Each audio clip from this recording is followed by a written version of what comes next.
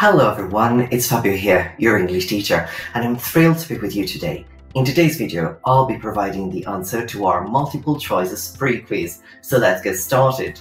Our quiz question was, it was an extremely hostile article which cast on the conduct of the entire coalition. Here are the answer options. A. Criticism. B. Aspersions. C. Disapproval. And D. Abuse. Take a moment to think about it and let's see if you can choose the correct answer.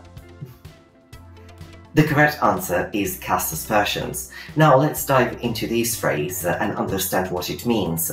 To cast aspersions means to make damaging, false statements about someone's character, integrity or reputation with the intention of undermining or damaging their credibility. It's a way of expressing doubt or skepticism about someone or something. In the context of our quiz question, when we say it was an extremely hostile article which cast aspersions on the conduct of the entire coalition, we mean that the article contained damaging or unfounded accusations that questioned the credibility or integrity of the coalition's actions or members. Now, let's discuss why the other answer options are not the correct choice in this context. Option A, criticism, is not the best choice because criticism can be constructive and valid. Casting aspersions implies a more malicious intent to harm someone's reputation.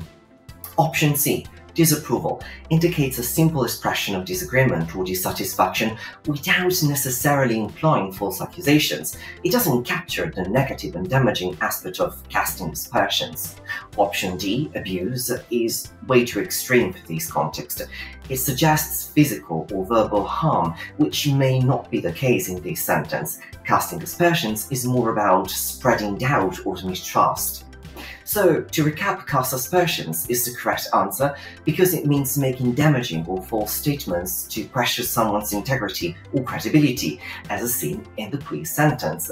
Thank you all for participating in this quiz, and I hope this video has helped you understand the phrase cast aspersions a little bit better. If you have any more questions or you want to share your sentences by using the phrase cast aspersions, feel free to do so in the comment sections below. That's a wrap for today's video. Don't forget to like and subscribe for more informative content. Keep learning and remember that words have the power to shape our understanding of the world, so use them wisely. Until next time, take care and keep improving your English skills. Bye!